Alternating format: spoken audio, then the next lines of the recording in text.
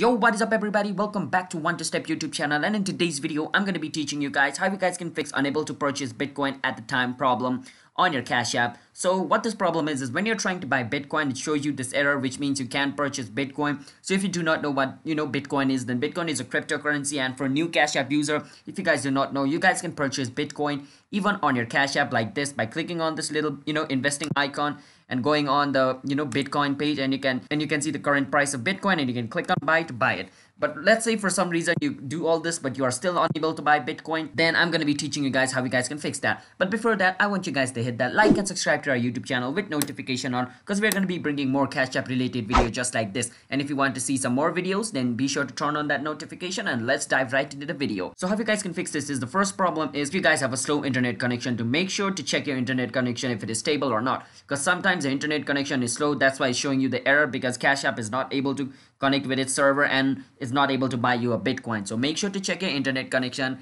And if you're still facing this problem, even if you have a stable internet connection, then basically what you want to do is you want to change your debit card. So basically the debit card on your Cash App is having problem and is not allowing you to buy Bitcoin. So you can change to debit card of another bank. And how you guys can change your debit card is you want to click on this house looking icon. Now in my screen it's showing me this house icon, but in your screen it might show you your amount of balance you have on your Cash App. So it might show you $10, $20 or $100, depends on the amount of money you have on your Cash App. Since I have zero, it's showing me this icon, so I'm going to click on it.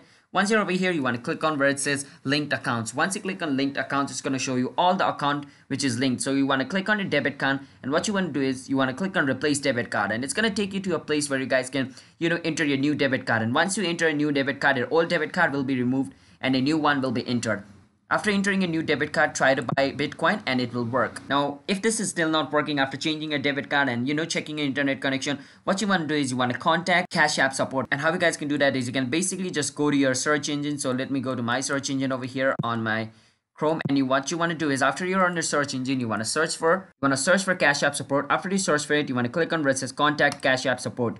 You want to click on it, and after click on it, it's going to show you all the methods through which you can contact them. They even have like a number given over here, or you can click on this and it's going to take you to Cash App's help website, and you can search for your problem, or you can even contact them through here. So that's basically how you guys can do it. Or you guys can ask your bank which is connected to your Cash App, because some banks do not allow you to buy cryptocurrency. So that might be the reason why you're not able to buy Bitcoin, because your bank is blocking it. So make sure to check that out. And yeah, basically by following all the measures which I just told you, you guys should be able to fix this problem. So hope you guys are able to fix your problem, and I will see you guys in my next video. But before that, do hit that like and subscribe to our YouTube channel, and I will see you guys in my next video. Until then, bye bye, have a nice day.